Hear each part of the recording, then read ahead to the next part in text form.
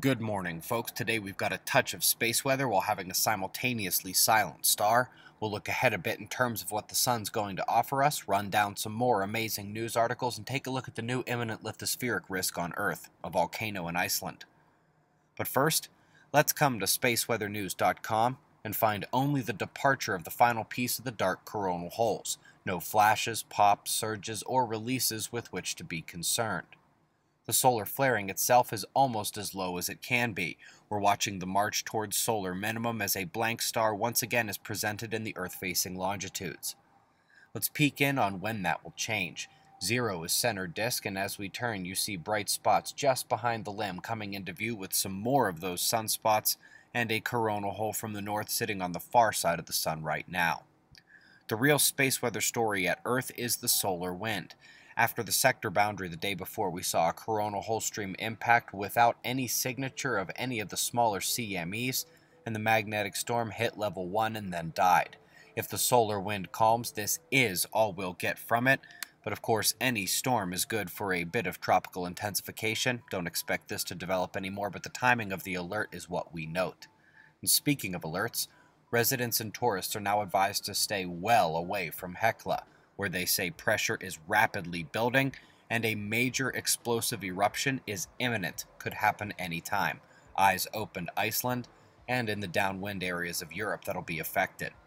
First article today was a struggle even for me to fully understand, but the magnetic helicity of the entire corona is a big deal, and it is examined here with some cool looks at the field structure.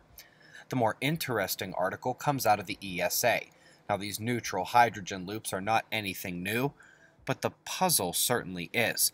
It's not a loop or a ring, but a column, and instead of the expected spherical expansion of the gas, it expands in that column right in line with Earth's North Pole, which is why it looks like a ring.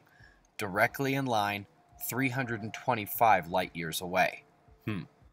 Top weather includes a treacherous lightning outbreak in India that killed nearly 100 people in 2 days.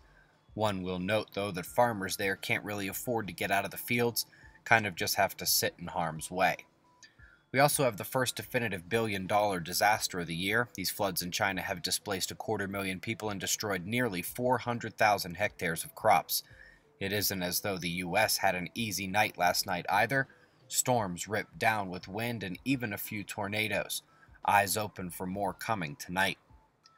Folks, the schedule for Observing the Frontier 2017 has been released. It is tentative and very general. 13 presentations, 2 breakfasts, 8 hangouts, including the social night on Saturday.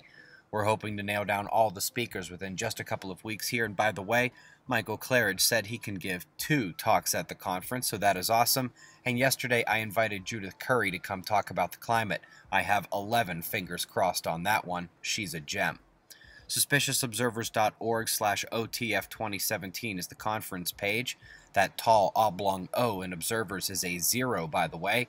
Registration is open, and by the end of the weekend it looks like we'll have no more VIP seats left.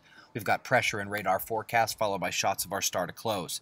Update coming soon on your top questions regarding the challenge. Space weather news versus the USGS. It's 3:30 a.m. in the new Valley of the Sun. Eyes open, no fear. Be safe, everyone.